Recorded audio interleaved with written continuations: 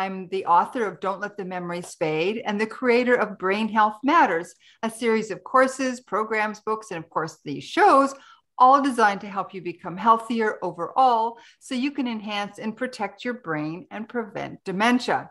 And today we have Kim Murphy, a plant-based health coach on the show. I'm very excited to be chatting with her. But before I bring Kim on, I'd like to share an event coming up next month. I've never done this before, but in honor of Veganuary, I'd like to invite you to join me for the month of January for my 28 days to a healthier brain. And we're going to be exploring everything plant-based. I've got a cardiologist lined up. I've even got an acupuncturist who talks about how much healthier her clients are when they go plant-based. So that's a really interesting thing. And we'll have a couple of cooking segments and some easy little lives. We'll do something really simple. I don't want this to be hard. I want this to be fun and easy. So everything we're going to do for those 28 days, I'll be posting information in the show notes, and I'll also be sending out emails. And of course, we'll be talking about it in the group. But today I have with me, and I'm going to put her up here so you can see her as well. But today I have with me the perfect person to bring in this, because this is my last show for the year, Kim Murphy. Kim is a certified plant-based health coach and the founder of Simply Plant-Based Kitchen. After losing her father to Alzheimer's, she knew she needed to commit to a healthy plant-based lifestyle and was inspired to help others do the same. She's here from Cedar Park, Texas, and she has a husband, Sean, and 2 boys. And are they vegan or plant-based, Kim? They eat my food. Yep. Yeah, they bloody well better, huh? They better. Otherwise, you're not eating. Exactly. Yeah. So I'm so happy that we have so much in common, with our parents. So tell me a little bit more about your adventure or your process here with your dad.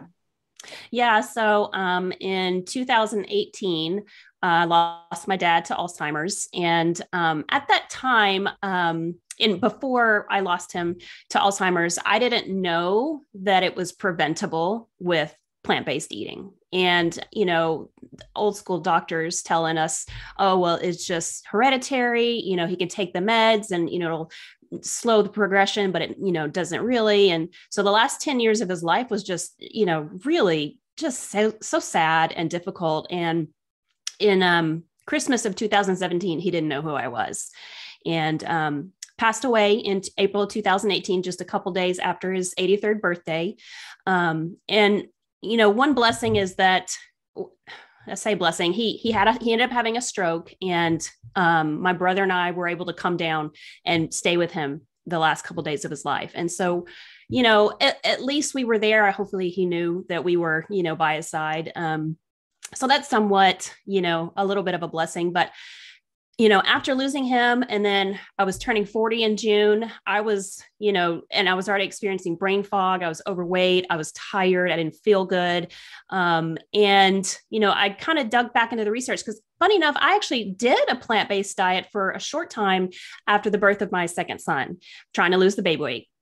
And it worked. I lost weight and I felt great, but I couldn't keep it going. It was just, I just was making it too complicated. And so it didn't last. And then, years later, I find myself at 40, just looking down to the future of this is going to be my future if I don't do something about it. And so I really dug back into the research. And that's when I found out that Alzheimer's is 95% preventable. And I was pissed, because I was like, if just one doctor had said something, had been up on the research, maybe we could have slowed the progression, maybe we could have done something early enough when it was the early stages and there wasn't a whole lot of cognitive, problems. I mean, it's like 10 years. I know my mom, it was the same with my mom. We went through exactly the same thing. All the doctors just said, it's going to happen. There's nothing you can do. Just suck it up, buttercup, basically. And just, just wait for the time. Now, my mom eventually died of cancer with Alzheimer's, because she had had cancer before, and it came back. And that was what ultimately killed her, sort of like your dad's stroke, right? Yeah. But to see those last years, the vacancy, the Oh, it's so painful and It is. heart-wrenching. It is, and he would just become so agitated. He didn't know where he was. He was, just afraid, because if you don't know what's going on, it's just how scary that must be, Yeah. And so anyways, that's what really started me back on the track of whole food plant-based eating. And this time I was like, no, I have to commit to this. This isn't a diet. This isn't a temporary, just trying to lose weight thing. Although I did kept it off, but it was really focused on what's the best thing that I could be eating for my health, for my energy, for my kids' future. I was not going to put my kids through that. When you know that information, when you go down that, how can you willingly, do that? Exactly. Yeah. We have an obligation to ourselves. And like Dr. Amen, I'm an Amen licensed brain trainer as well. And he says, it's not just for us. This is for all the generations following us, because there is a degree of genetics in this. Yes. But by changing the course of what we feed our genes, we're changing the course of our families. Plus, also, it's so much better for mental health too. And that's definitely something that follows through generation to generation. Yeah, I've noticed a bit. I mean, within just a few weeks, the brain fog was gone. I mean, it was so quick, just clear headed. I could focus longer, had so much more energy. But not just that, like I saw it in my kids too, like their behavior improved, their mental health improved, and it was just like, okay, this is real. I'm seeing it in myself. I'm seeing it in my kids, my husband. And, it was like, okay, we have to commit to this because, I mean, there's just no other way. Yeah, good for you. And that you were able to get your kids on that path so early, because the earlier we do that, the much better, right? Oh, absolutely. Yeah. It's funny. It's easier on my youngest because he was younger, Sure. So it is as soon as, like, as early as you can start them, just don't wait, start that transition. I've said that all along. I have a little bit of trouble because my grandkids are not really eating particularly well. Their mom's busy. Everybody's busy, right? Yeah. Everybody has this thing and they're working out of the house and all this, but I would so like to get them. But my grandson, this is what he's 9. Yeah. And when I was home last time, he said, Oma, I use the German form of grandma. He says, Oma, how come you don't eat animals? How come you don't eat meat? And I said, well, I don't eat animals. And he says, but don't we have to eat animals?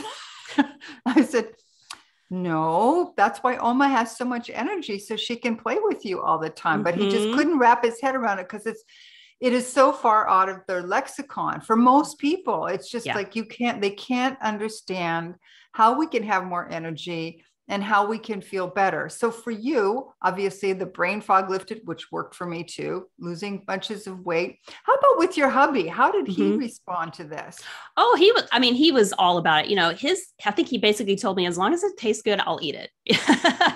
And it's like, and he's noticed the difference in himself too. He feels better. His energy better. He lost some weight. And so I'm lucky, I think, that a lot of people don't maybe have that kind of support, that would just have a husband and be like, oh yeah, sure, I'll give up meat, Yeah. But I really worked at finding recipes that he liked and my kids liked, and, things that they would enjoy, and taking old classics and turning them into a healthy, whole food plant-based version. So it wasn't like all of a sudden we're eating salads all the time. No, we're still eating, pasta marinara and lasagna and, Southwestern dishes and, all those things. It's just, they're just tweaked a little bit.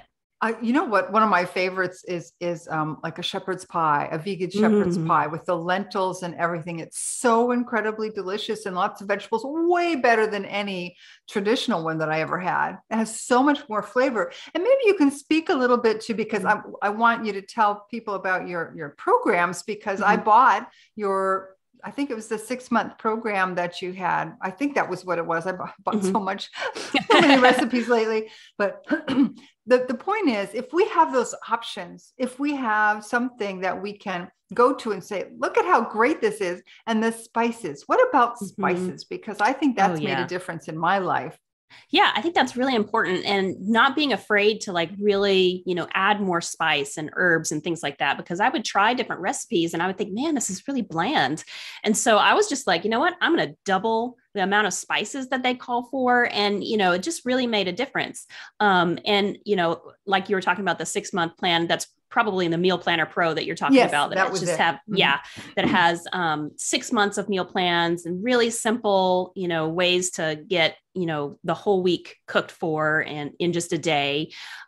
Easy recipes. I would take recipes apart when I was doing, and I still do this, is if I see something and I'm playing around with it, I'll be like, why does it have 15 steps? We don't need 15 steps. We could do this in one pot. Let's all throw it in and, double up the spices and walk away. It's got to be easy. It cannot be complicated or time consuming, because that is why I fell off years ago trying to lose weight, because I was busy. I had 2 young kids. I was working 60 to 80 hours a week. I didn't have time to cook for 2 hours at the end of the day and have it taste terrible. Like, no, sorry. I'm with you easy. there. Yeah. Like, and I'm sure just a tiny little bit, I was vegan back in 1989. So there was no help.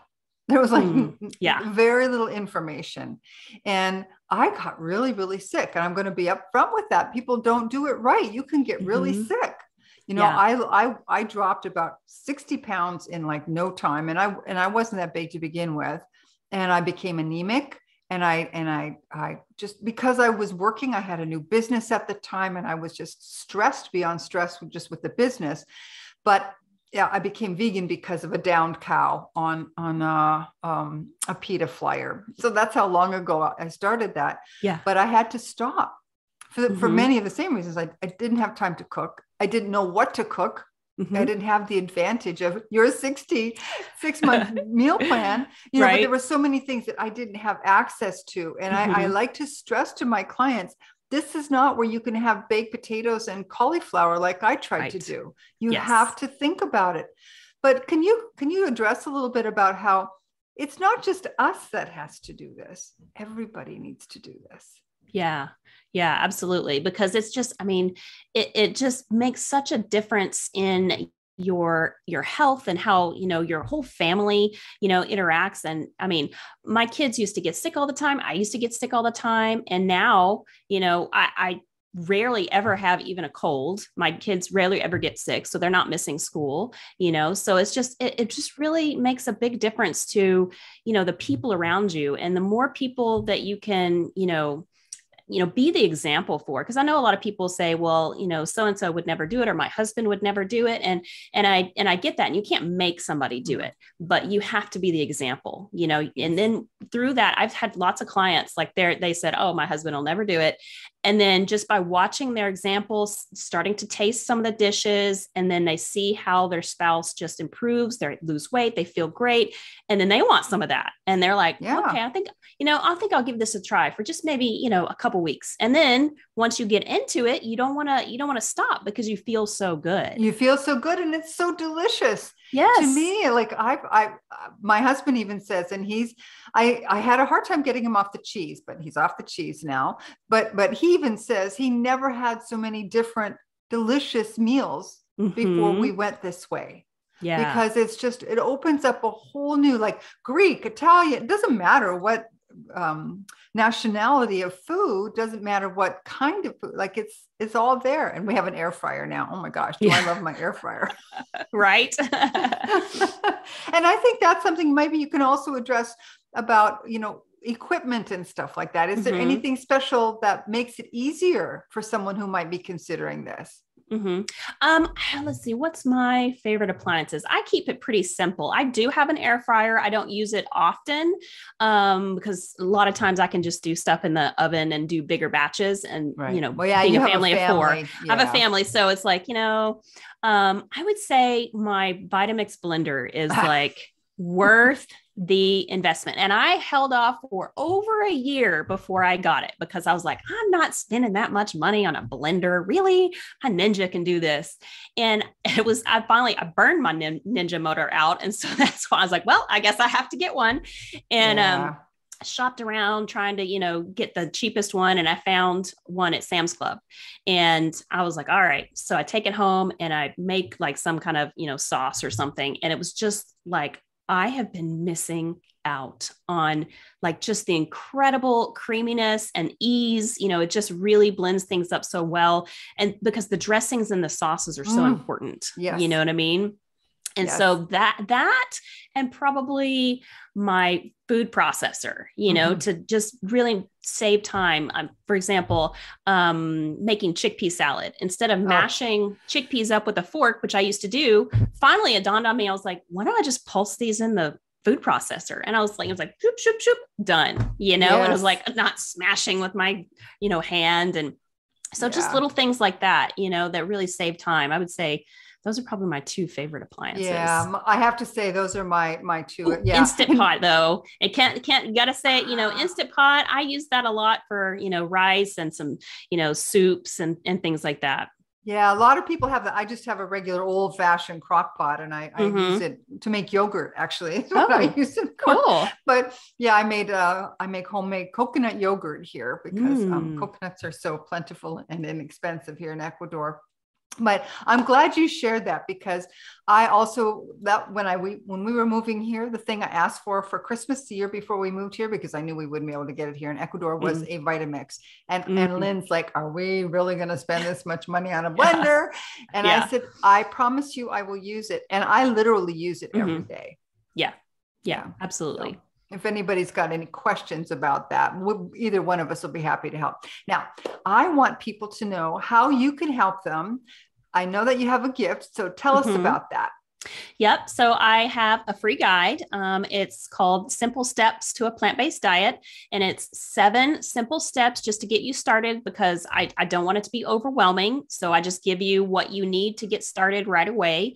And you can go to simplyplantbasedkitchen.com/free guide and get the download link. And you'll be sign up for my email list, and I send out recipes and tips and other freebies as well. So you'll get actually a whole lot more than just that one free guide. 7 days. Yeah. I'm on a mailing list, folks. And I got to tell you, I'm always coming up. I'm always seeing something that makes me want to try something new in my kitchen. So I have to say, and I've been doing this quite a while, but this has been just, that's why I invited Kim, because I found this her website and just love it. And I think you would find it very valuable as well. And even if you aren't 100% plant-based yet, this is a great way to just dip your toes in the water. Yeah, I think that's really important, because a lot of people, and I'm the same way. I'm kind of a perfectionist, and I'm learning to, deal with my perfectionism, and I'm kind of an all or nothing person. And I've had to back off and say, no, I'm not going to be all or nothing, because again, that was another reason why I fell off, years ago, is because I was all or nothing. Well, if I can't do it perfect, I just might as well not do it at all, know, and so many people feel the same way. And, so you have to come at it, especially in the beginning when you transition, of giving yourself grace and saying progress, not perfection, just flipping the script from the standard American diet to more plants at the center of your plate. If you just start there, you'll start to gradually crowd out the calories, and you'll start to develop, really enjoying eating that food. But, so many people, changing habits is hard, especially, I was 40, you know what I mean? So it's like 40 years of eating meat and chicken and potatoes and cheese. And so I totally understand how hard it can be. And you don't have to go 100%, especially in the beginning. Just take your time, experiment with different recipes, learn as you go, and just try to do better and better. That's it. Yes. Perfect. I so agree with that. A lot of people, like you said, perfection paralysis, and that stops you from even starting. So don't let that happen to you folks as you consider. And we're going to hold Kim's information close to our hearts as we come back in January to do our Veganuary. And I know you're going to love it. And we'll just, I'll probably be sharing more of Kim's recipes from her website with you too, so that you can really dive in and try different things. That's the thing. Enjoy your life. And you know what, when people come up to you and say, and I had this happen so many times, you can't get enough protein. How are you going to get all your vitamins and minerals? Kim, quickly, we only have a little bit longer, but tell us how we can address that. Oh yeah, it's such a myth. I mean, and you can just really go and research on your own as well, just to really look it up. But all the plants have all the protein and all the amino acids you need in varying amounts. So by eating a whole food plant-based diet with a variety of foods, you're going to get all the protein you need, more than even the minimums. And really, what is the recommended daily allowance is only 10%, 10% of the calories. And, you don't need 20 and 30 and 40 and 50% protein. You don't. Especially from animal products, that's really hard on your kidneys, so you're really harming your kidneys. So many people have undiagnosed kidney disease. It's like a silent disease. You don't know it, you have it until it's too late. And, more and more Americans are getting diagnosed with that. And so, plant protein is much easier on the kidneys, as well as rest of the body. So you get plenty of protein. There's no worry. That's just not even something that ever crosses my mind. And I don't know anybody who's protein deficient. Do you? I've met a lot of people who are fiber deficient. And that comes from not eating enough plants. Right. So it's a really important point. So thank you for addressing that. Kim, what's your website again? So we can let people jump in? Yeah, simplyplantbasedkitchen.com. And if you just add /free guide at the end of that, it'll take you straight to where you can sign up to get that free guide. Perfect. Thank you, my dear, so much for getting yourself healthy, for helping your family and all the other people that you are helping now and in the future. Thank you so much for having me. This has been awesome. Perfect. Take care. Thank you.